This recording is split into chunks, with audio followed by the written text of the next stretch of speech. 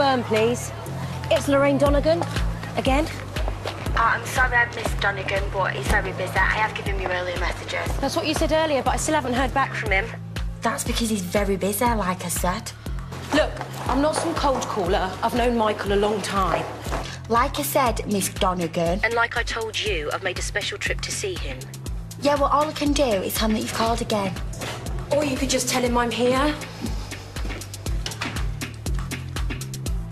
Average predicted grades across the core subjects are up 17%. What more do they want? Good work. We'll hit Alan with this later.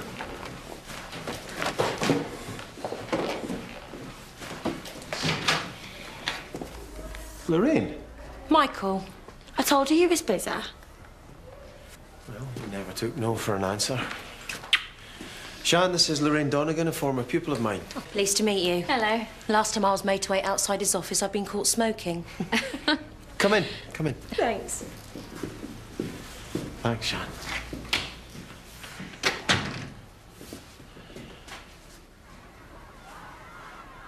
Well, you haven't gone up in the world. Unlike you. Whereabouts are you now on the Times rich list? High enough to afford to buy you lunch.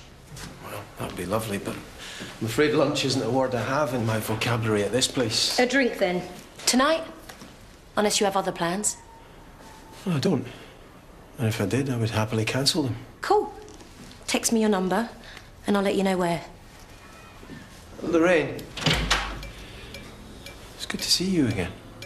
Likewise.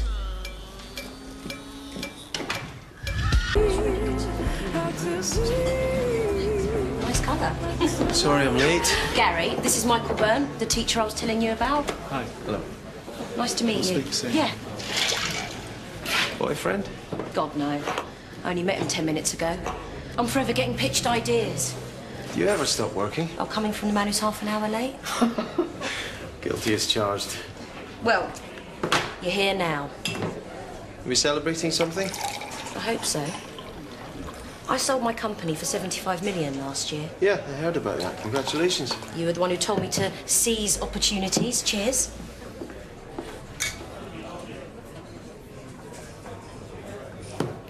I'm setting up a school close to one of my businesses in Glasgow. A school? Not any old school. This place is going to be something special. We're going to inspire and nurture the next generation. Does sound a tad elitist, if you don't mind my saying so. Oh, I do as it goes. Look, this school is going to be independent, but it won't be fee-paying. Yeah? It's going to take local kids, irrespective of their background. It's a very ambitious undertaking. Damn right. Everything about it will be ambitious, striving for the best. And I want the best there is to run it for me. You. Well, I'm flattered, but I already have a job. Come on, Michael. You're slogging your guts out on an impossible task. You'll be free to run the school the way you want, and you'll have my absolute unwavering support. I'm committed. I've started something, and I'd like to finish it. If it doesn't finish you first. I'm sorry, Lorraine. I wish you all the very best with this, really, I do. And if you need any advice, you know where I am. Waterloo Road.